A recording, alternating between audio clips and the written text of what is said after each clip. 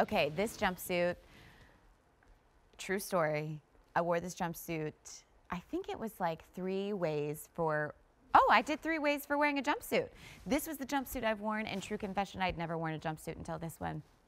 I think that if you've been leery of a jumpsuit, if you've been worried about proportion, you've been waiting for the right one, this one is one to take advantage of, because it used to be $82, and trust me, when I put it on, I was like, finally a jumpsuit that fits. We now have it for $41.64. Epic fail. Don't worry, I'll fix it. Take a look at it on Kate, because it looks better on Kate than it does in the hanger anyways.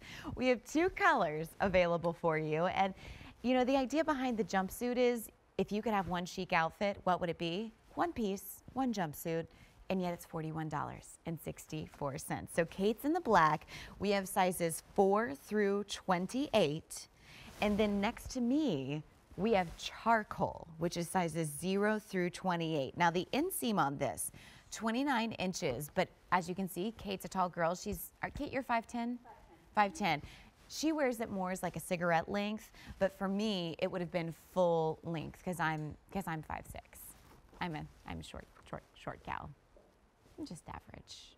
I'm only 5'6". I wear tall shoes though. Some people are like, oh my gosh, you're so short. And I'm like, but I'm not really that short. I just wear 4-inch shoes a lot of the time, because I like myself better at 5'10". So the weather's nicer up there, Kate. I enjoy it a lot better. So the deal with this is, it is fitted at the waist. So what's nice is you're gonna see this little seaming detail here. That's gonna mark where your fitted waist is, your natural waist, even if that's not where it exists, which why I appreciated that. I'm very square, so finally I had that marking. What's also nice about this is, and we've got it tied in the back. I know I'm going about this all the wrong way, so I apologize. But you can tie it in the back for a little bit of a different look. If you want more prim and polish, you can wear it seamless, or you can tie it in the front like Kate did and off to the side. However, notice with this, you can be as gutsy as you want to be. But what's interesting about the way that this is draped is you can kind of form this so that it's as modest as you'd like it to be, or as, you know what, I'm feeling particularly bold.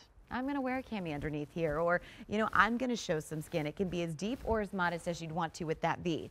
We've got long sleeves, and with the fit of the pant, you're gonna see that it's a slim leg. It actually has ruching a little bit just down at the bottom, so even if you are taller, what you see in the front is a firm, flat banding, but then on the back, you get the ruching, which keeps it in place. So, take a look at it on Kate, because jumpsuits really have no hanger appeal. I think when you want utter sophistication, black is a great way to go.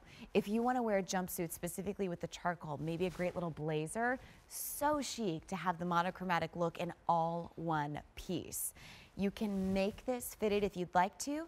You can make this form-fitting if you'd like to. It's all in the details of the belt. But to get this home, an entire outfit for $41.64, I encourage you to do so. All right, 8267-496.